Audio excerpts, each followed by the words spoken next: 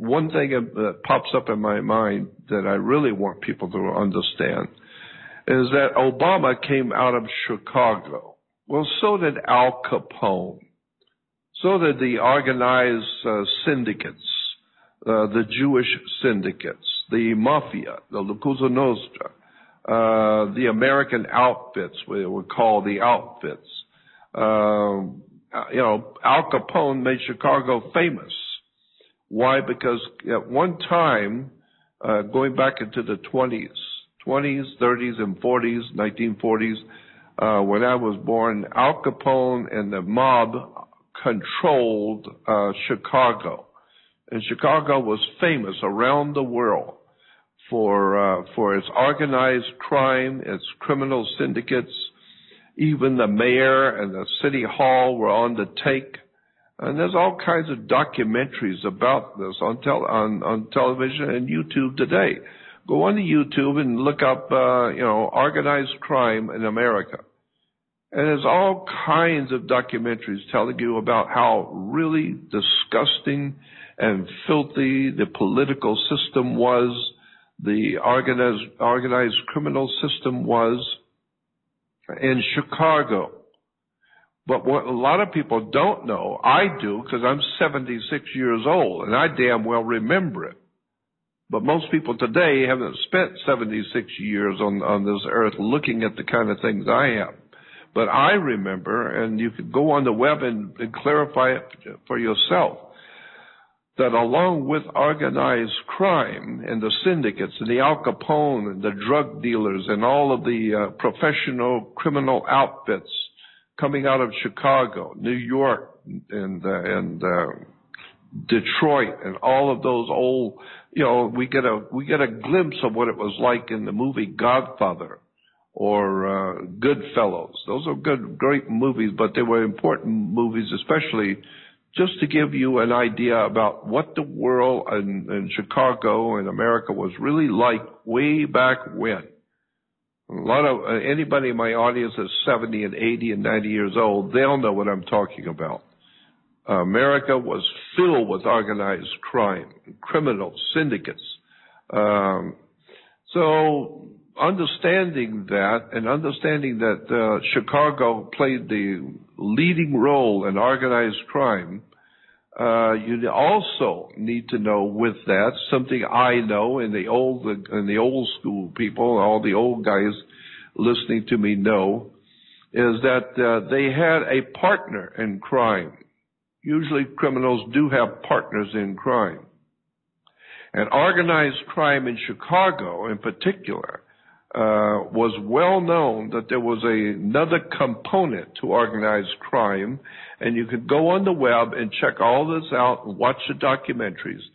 The organized crime in Chicago and in America continually was the Democratic Party.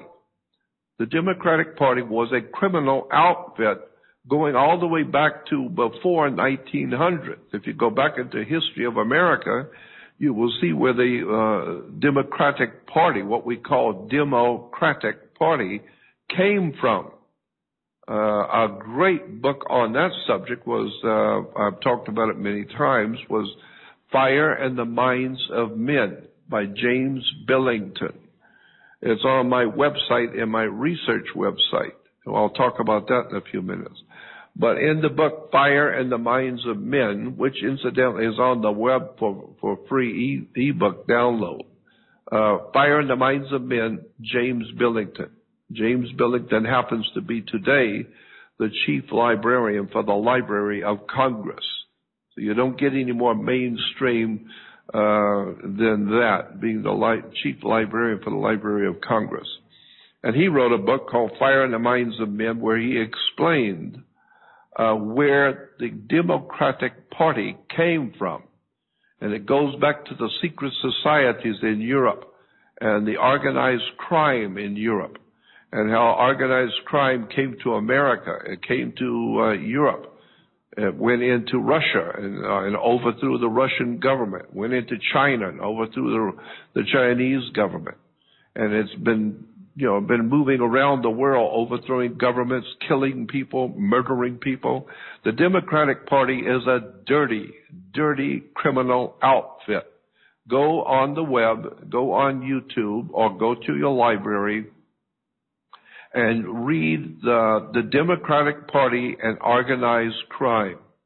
There are tons of books and videos and documentaries talking about the organization of organized crime and organized Democratic Party. Democratic Party.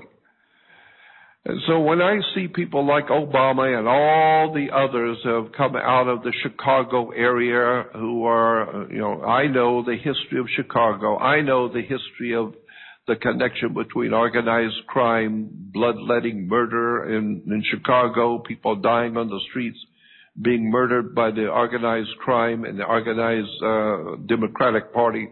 The Democratic Party is the filthiest organization on the planet Earth, period. It is directly connected to what we call Marxist-Leninist communism. And if you study the theology and the philosophy of Marxist-Leninism that was practiced around the world in communist governments, you will see, as I have said to you before, you will see that all communist governments officially are referred to as People's Democratic Republics. China is the People's Democratic Republic of China.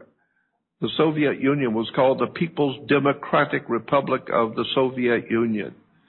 We have the People's Democratic Republic of Cuba, the People's Democratic Republic of North Korea. It's the People's Democratic Republic of this, People's Democratic Republic for that.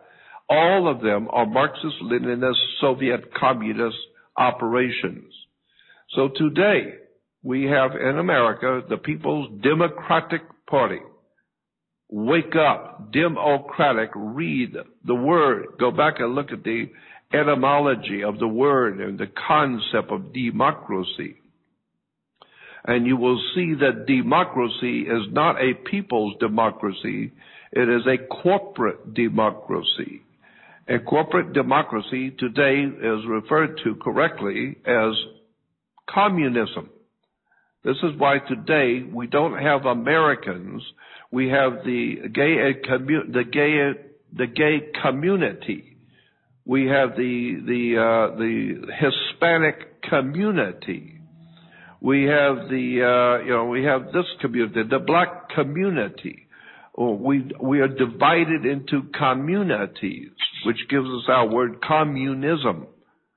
From our commune or communism, we get a community.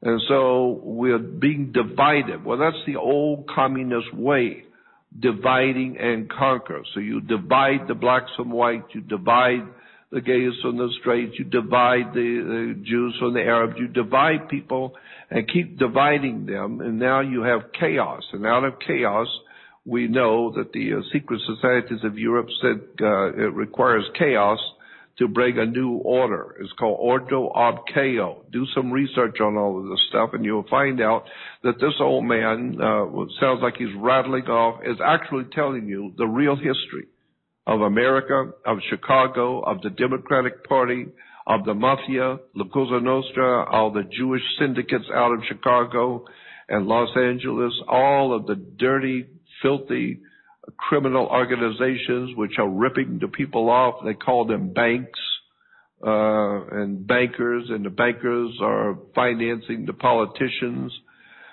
Politicians are crawling on their knees to the bankers, and the whole of America has become a cesspool of organized crime. We call it democracy. No, it's not demosocracy. It's organized crime. So that's why today people who have been born and raised, I'm not complaining about them, but people who have been born and raised and know nothing else but Marxist communism, that's all they have been taught in school, that's all they have seen on television, news, that's what they're being fed every day from colleges, universities, and they don't mind telling you. Universities don't mind telling you that they're teaching Marxist, Leninist, Soviet communism in the universities, in colleges, in schools, in high schools, and they're doing it in such a way that you're not supposed to know it.